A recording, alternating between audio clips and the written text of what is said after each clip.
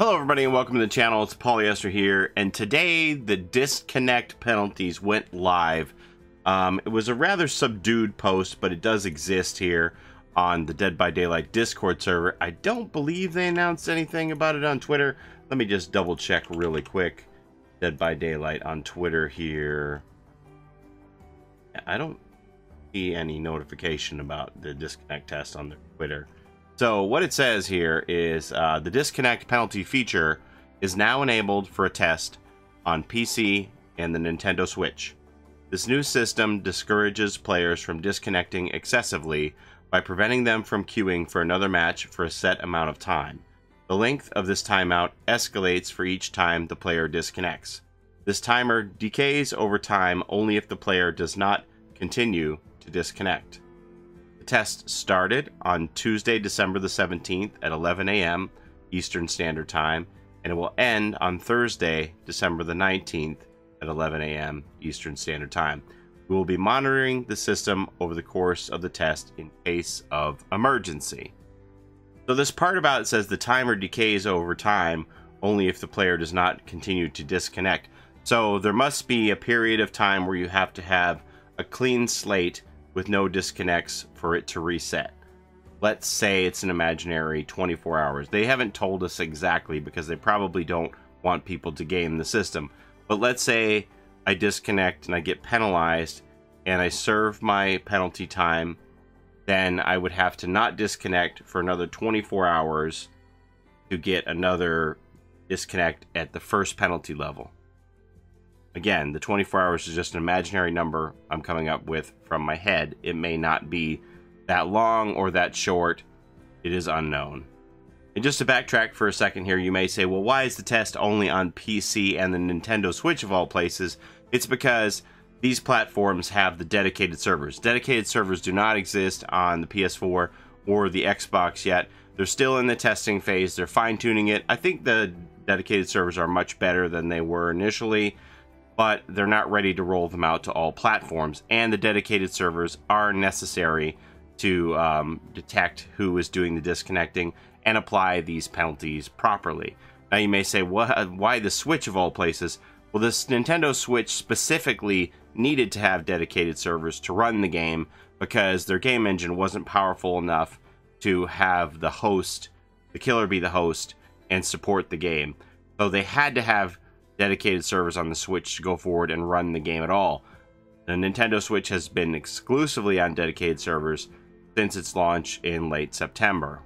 Dead by Daylight is having a live Q&A session tomorrow at 2 p.m. Eastern Standard Time on Twitch, which they may talk about this disconnect penalty. I don't know how much of this they want to lay out for everyone, again, because they don't want to tell people exactly what's going on so that they can game the system. But I'm going to give you some information that I have found on the internet about how the disconnect penalties work. So from what I've seen on the forums, the disconnect time bans go as follows. Your first disconnect, you will have to serve a 1-minute penalty before you can search for another match. Not bad, right? So if you get a bug where you get stuck on something for some reason and you have no choice but to disconnect, it's 1 minute, not a big deal. If you disconnect a second time, then your penalty will be 5 minutes. If you disconnect a third time, then your penalty will be 15 minutes. If you disconnect a fourth time, your penalty will be 30 minutes that you'll have to wait out that clock before you can search for another match. And then a fifth time is unknown. I haven't tested this myself. This is just what I've seen on the forums. As far as I know, it's accurate. I know the first two are accurate because I had another Fog Whisperer tell me that she received the 60-second penalty, and then 3 or 4 hours later she had her game freeze, and that counted as a disconnect, so she had to serve a 5-minute penalty. Now that brings us to the point where some people have asked, if my game crashes or if I'm randomly disconnected from a match, is that going to count against me? Apparently the answer is yes.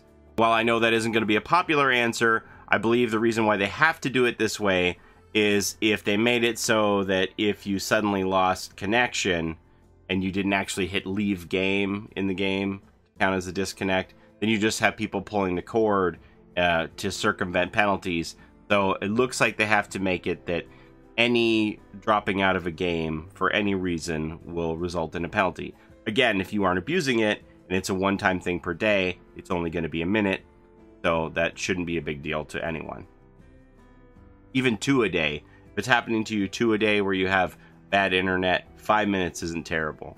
It's only to the point where you start getting to the 15 minutes, 30 minutes, possibly a 5th time in before your timer has decayed might result in an hour timeout.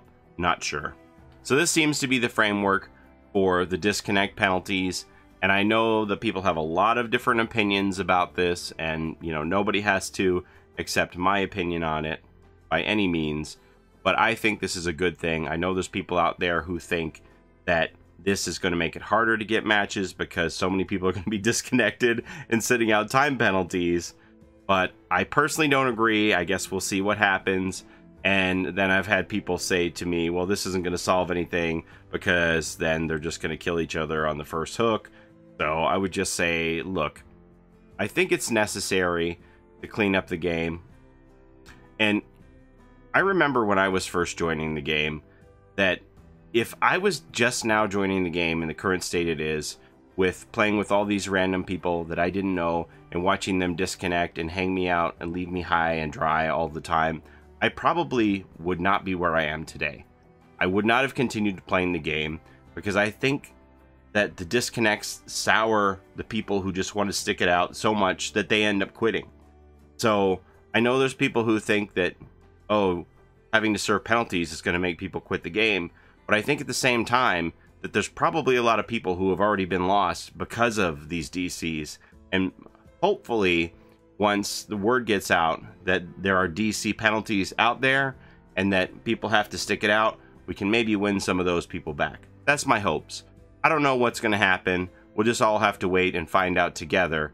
But I know that whenever I played the game, and this is just my personal philosophy, nobody has to adopt what I did or do, but whenever I played the game as a random person with a group of randoms as a survivor, I always struggled as much as I could for my other teammates. I very rarely ever just gave up.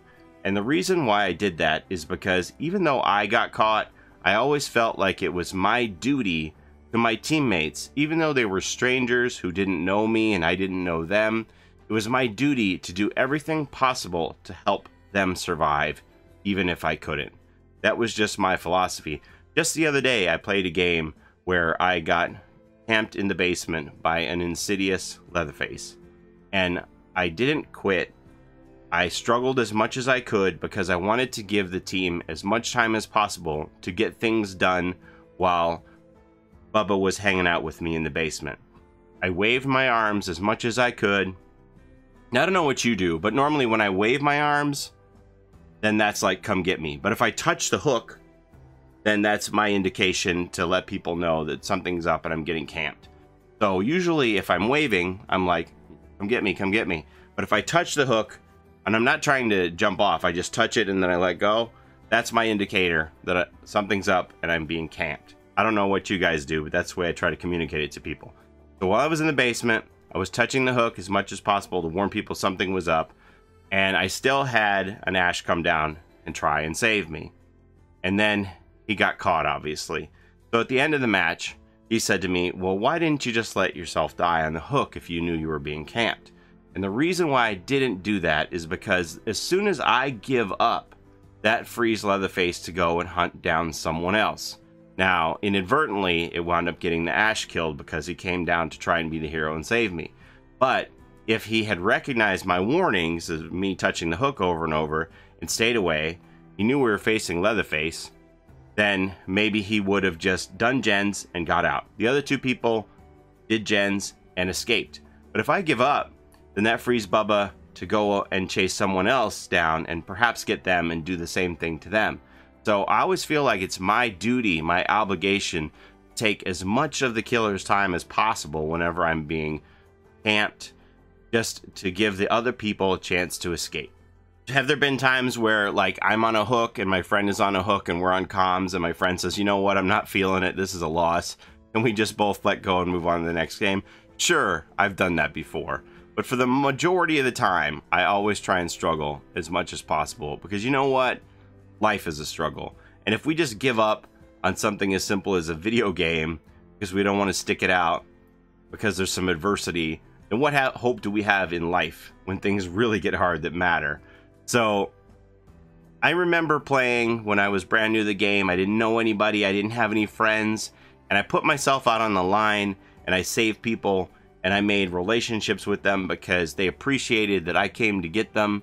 And I didn't leave them out to dry, and they wanted to play with me, and we built relationships because they were struggling and they didn't give up, and I made it worthwhile for them to not give up, and I saved them, and we built friendships and bonds. And if you quit, you don't get any of that. Like, some of those people wanted to befriend me, and we play together to this day. We got married, we raised a bunch of kids. Okay, I might be lying about that last part, but there are literally people who have met their significant other on this game of Dead by Daylight. And if you give up, you just don't have that opportunity if you just quit. So you can play it the way you want it, and I'm going to keep playing it the way that I think it should be played. But you aren't going to be able to DC anymore, it looks like, assuming this test goes well, without receiving some penalty for it. Does it suck to get tunneled? Does it suck to get camped? Sure. But I don't know what DCing solves in that. You might as well just take your points and go. I never understood the whole DCing thing. All you're doing is robbing your teammates of precious time in a game that is built around the currency of time to get things done. Similarly with killers, I never understood why killers are DCing at the end of games. Like, just take your points. If all the survivors are running out the door, just stick around and take your points. There's an end game timer, for crying out loud. It isn't going to be forever. Just take your points. I don't see the point in DCing. Anyway, that's the Paulie sermon over for the day. The DC penalty is being tested for the next couple of days. We'll see what comes of it and what the future holds, what Dead by Daylight actually gets out of the testing and decides what they're going to do with this system moving forward. But just know that if you play on PC or Switch, they will be monitoring your account for the next couple of days. So watch your P's and Q's and take care of each other out there in the fog. We'll see you next time. Bye-bye.